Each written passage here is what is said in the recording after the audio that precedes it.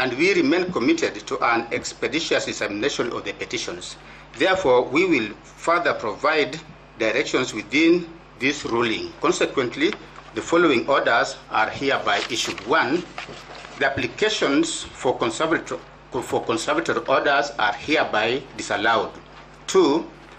The conservatory orders issued on 18th of October 2024 in Keregoya High Court E015/2024 are hereby discharged and or set aside. Costs of these applications shall be incurred.